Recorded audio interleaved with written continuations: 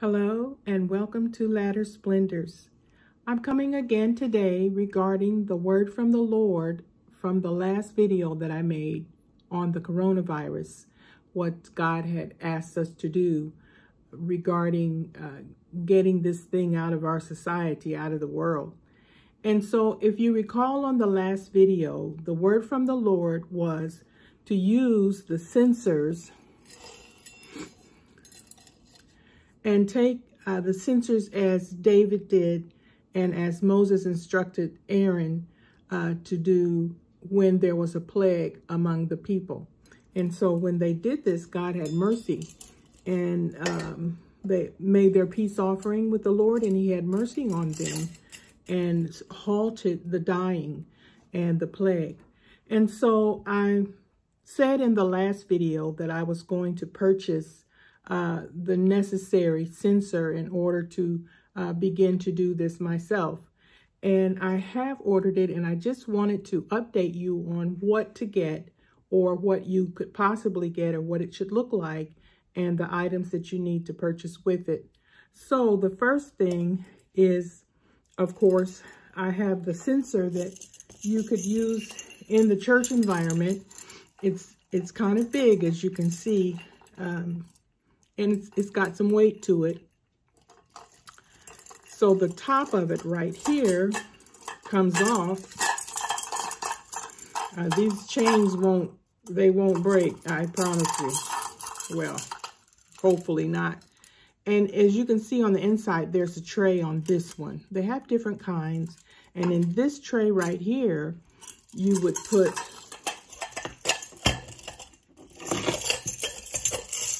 a lot of chains. You would put a charcoal. And so this charcoal, this side up, the little bowl side up, indented part, and you would place the charcoal, heat it into the censer bowl. And so some people, when they heat them, they use a lighter and they do this. I personally, let's see if I can show you this. See that sparks, the sparks that are going up? I personally prefer not to have sparks coming up around me. So what I saw on one video was that there was a way to just set that right onto your burner. And when you did that, like the stove burner, electric stoves have them. I think it might work okay if you had a little pan and you set it in the pan to heat it up. If you don't have an eye, you know, with the round wires on there for your burner, you probably want to just go ahead and hold it and light it with the lighter, because I don't know if it would work on the flat stoves or not. The other thing is, I wanted to mention that I think that if you have a gas stove, it might work to hold it in one of these and over the gas stove. That might work okay also. So the one that I did get, I got the big one, and I got a small personal one. And this one has coal in it already that's been heated, along with the sand at the bottom, and it has a top that goes onto it. I wanted to show you what comes, what you put in there. First of all, you have a resin, and I purchased this resin. I'll give you the prices on them, what I got, what I paid for them. And it came in a little bag like this. I poured it into the bowl. The big censer that I showed you, this little bowl and spoon come with it as a set. So if you go on Amazon and look for it, look for the one that has the set. And this has all of the resins, all of the spices that are required to make the incense. So you can put, I'm telling you, when it gets lit, it really goes. This right here, if you just want to do a personal session, that's too much. You only need two of these. So something like this is plenty. I also purchased years ago, I think it was 2011, some incense that came in the sand form, and they become a little rock hard now, and I can use those still. It works just the same. I'm going to use the resin because it seems to be really popular. I'm only going to use 2 and put it on here so that you can see how that would work. You can see it's starting to smoke up. So I'll put the top on it, hot, and you can set this over away from your face and so that the smoke doesn't get up into your throat. And set this over, but you would go around and you would take this back and forth, and you would offer up the prayer of sacrifice before the Lord and ask the Lord for mercy and for peace among the people and to halt the plague. You would just do this and worship God and give him praise and tell him how much you love him. And this is all that is required, this prayer right here. And so I would set it over along the side there so that it doesn't overcome you with the smoke. Now, the priests who use this in the Catholic Church, that's a lot of, they get that every time they use it, a lot more smoke than that. And this one right here, the bigger one, they take it, and if you were using a larger one, let me just get it ready. You can see there's a lot of chain to this. It has 4 chains. 3 chains hold up the top, and 1 chain pulls up the center. So if it's hot, you can add more incense to it. And you would just take it along when it's smoking, your hand higher up on the chain, of course, and you would just swing it.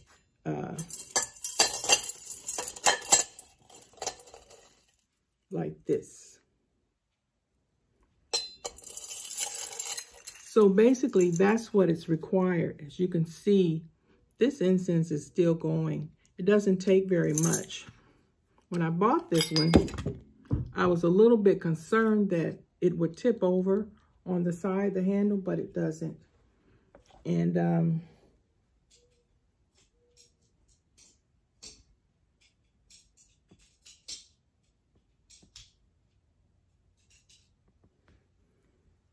I wanted to show you the inside, so don't be surprised if you see the resin burns the inside a little bit. That's okay. It only lasts a few minutes, actually, so it's not bad, but you don't want to touch any part of the metal here once it gets started, because it gets hot, very hot, too hot to touch. And so that's basically what I wanted to show you. I also wanted to share with you the oil. When you go to Exodus 30, it talks about the incense, but it also talks about the oil. The incense was used to go out and purify, offer up an offering before the Lord, a smoke offering, a peace offering, a mercy offering before the Lord. The oil was used to anoint the priests. And this oil, the oil in Exodus 30 that Moses had made up for the anointing oil for the priests, he poured this oil over onto Aaron and his sons. Now, if you recall, Aaron's sons, who were in charge of putting together the holy incense and making the sacrifices before the Lord, something went wrong. They didn't get it just right, and God was very displeased. So what happened to them was they lost their lives. They were burnt up in the fire on the altar, and that was pretty sad. I remember first reading that as a young person, and it just threw me for a loop a little bit. I just couldn't believe it, but it taught me something. God wants perfection when it comes to the things that he instructs us to do. So I'm saying this for you to be very careful to offer the incense properly. So read Exodus 30, where it talks about the incense. Read the examples of David. Read the example of Moses sending Aaron out among the people. And then pray and ask God for favor in offering the incense and making the anointing oils. And none of these are supposed to be used. This incense still has a little smoke in it. I don't know if you can kind of see that. Hallelujah. Wow, just felt that. But the oil was not supposed to be used for perfume, nor was the incense to be used for perfume. So some of you who like to meditate with incense and so forth, don't do that with this incense and this oil. Don't use it. I don't know why anyone would want to use it for perfume or cologne, but anyway, it's not for that. But the oil was made up, the incense was made up of 4 parts, 4 different spices, including frankincense and 3 sweet spices. They're all defined in the Bible. And so Moses, the Lord said unto Moses, I'm reading 30 and 34. Take unto thee sweet spices, stach, onycha, galbanum, and with it pure frankincense, and each shall there be a like weight. That's King James Version. They do have other translations that tell you the modern day names for some of these. And a like weight. And so that's what's in this little pouch right here. Those 4 spices mixed together equally. And so if you were going to mix your own, you would get the portions, you would portion out or weigh 1 ounce or whatever you're going to use. If you use 1 ounce for one, you use 1 ounce for each one. And so that would be 4 ounces total weight for the spices, or whatever, ½ ounce or whatever you would use. And then you would put it into a bowl like this and use a little separate spoon. Put everything aside that you use for these items. Don't mix them in with all the other stuff in the household or in the church area. This is special unto the Lord. And so I wanted to just share with you the oil. This is special oil. This is not to go on the table in front of the church for everybody to handle. You know, in some churches, everybody can pick the oil up and go around and use it. And some of them, you know, aren't ordained for that. You need to anoint your ministers with this oil and head to toe, you know, the routine, and put this up, and dedication and rededication and so forth. Use this oil for that. But for the regular members, you know, I have a separate oil that if somebody needs prayer or whatever, I would use that oil that I have prayed over. And so you're probably thinking, well, what gives me the right to do it? Well, I was dedicated as a bishop in the year 2001. It's been a good while ago, and I don't make a big deal of it, but I was ordained before that. In the 80s, my first ordination, 1980s, mid-80s, I believe. And so if you can't accept that, or if you can accept it, when I became a minister or a pastor, ordained pastor, God began to work with me and deal with me on the things that pleased him in the church environment. And I've taken a lot of heat for it through the years because I do have a strict manner, but he began to deal with me. This is what I want, and this is what I don't want. And in the tape before this one, he instructed us. He said he did not give the saints permission to stop using the incense and the oils. And so that's why he instructed me to do this video, the first video to this one, and say, go back out to the people with the incense. Go out into your church environment so that this plague does not take your people. And so we're praying for that. I don't know if you have had a problem with the plague in your church yet. I pray that you don't, because it's a horrible thing. But I wanted to also give you what I paid for it. I mentioned that I would give you the prices on them. So the incense burner that I used today to demonstrate how it works, this was about $42 and some change. And the brass boat, this big one here, with all the chains and so forth, and the accompanying resin boat where you would put your little incense in, those two together, and I don't think you can buy them separately on Amazon. You might be able to get them separately somewhere else. I'm not sure. The brass boat together, that was $90. The resin, I got 2 of these. The resin, this is 2 ounces here, and so I got 4 ounces total. That was $15. Now I got this charcoal box here. This is from 3 Kings. Some of you may recognize this emblem here, right here. And in the box,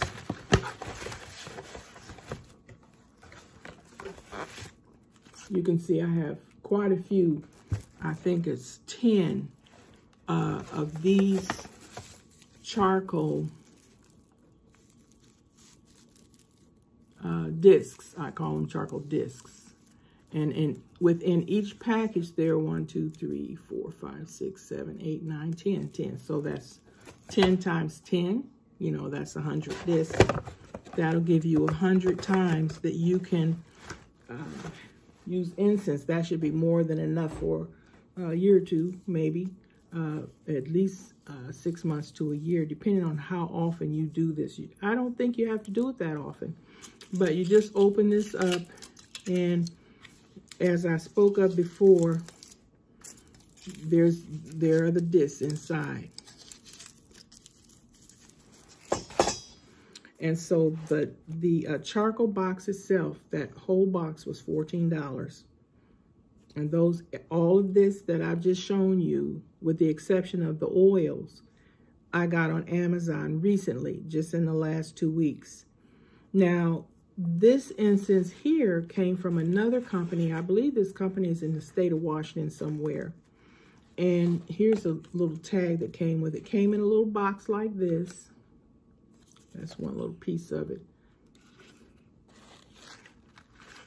Very nicely wrapped. They had this wrapped around it. And as you can see, they labeled what it was. Holy incense. And on the back, I sent a note and asked them if they were still in business so that I could put the link below. I'll put the link to what I have, or if you want to just get the phone number off of here, you can pause your video. I don't think that that's okay. 866-457-3824, www.victory-incinc.us. So anyway, I will, once they get in touch with me, I'll try to add the link below. All right, and so that incense right there for that little bag was $35. Now remember, they mixed the incense, 4 different spices together. And I bought that back in, I think, 2011. So the prices could be different now. And for the oil, I bought from the same place. And the oil came in a little box like this. And you can see the 4 oils that I used right here in this little box. Each of them, they were all wrapped up very nicely. And each of the oils were between $12 to $13. But the myrrh, which was one of the oils that was needed, was $22. And this is by the ounce, I believe. And so in addition to that, you would use your carrier oil, which is, you can use olive oil. I believe the Bible says the olive oil in chapter 30. I believe it says a hin of olive oil. So they made a lot of it because they had a lot of priests. And I got a 10% discount on it. So that's what I wanted to update you on, that I did get those purchased, and they arrived, and I have been offering the incense before the Lord, and hallelujah, I believe it is acceptable. You know that song, The Storm is Passing Over? My sister called me one day and said, you know, I heard the storm is passing over. And I kind of forgot about it. And one day I woke up and the song was just going in my spirit. And I've been hearing it pretty much every day since then. And so I've been offering the incense to the Lord, listening to the Detroit Mass Choir on YouTube sing The Storm is Passing Over. They really do a great job. And anointing myself with the holy oil, because I'm a priest before the Lord. I'm a spokesperson on behalf of the Lord. Whatever he wants, if he tells me to do it, it's my responsibility to do it. And I'm taking my Holy Communion. Amen. And so I want to thank you for watching. I hope that you've gotten something out of this video. And I know it's a lot to take in, but pray and ask God, what would he have you to do regarding the holy incense and the holy oils? And be blessed in Jesus' name. Amen.